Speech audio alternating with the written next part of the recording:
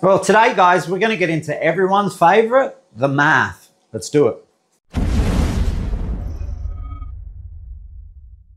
All right, welcome back, guys, to another intake series. And today we're going to break down the math and lots of questions. We had tons of questions again, really impressive. Guys are really starting to understand it. There's some people that missed the point, and I'm going to cover some of those areas just to get into the fundamentals a little bit more, because some people are getting a little confused. And we're going to cover some topics on runner length, and we had some people talking about low RPM, low velocity engines, and I'll show you how to get around that for someone who's trying to target specific RPM. We're also going to break down also wave cycles. I want to go through that again with different cylinder options and the separation and the degrees, as well as we want to talk about the difference between RPM and piston speed, because a lot of people focus on RPM but not realizing that piston speed is really the true indicator of velocity in the port, because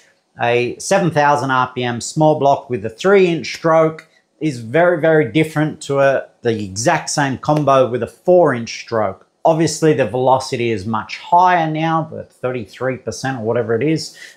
So we have to look at how the piston moves. This is why I've designed piston velocity calculators for Einstein motors to help establish this and understand it a little bit better. Check out the full clip on our Bain Racing YouTube channel, part 4 of our induction secrets.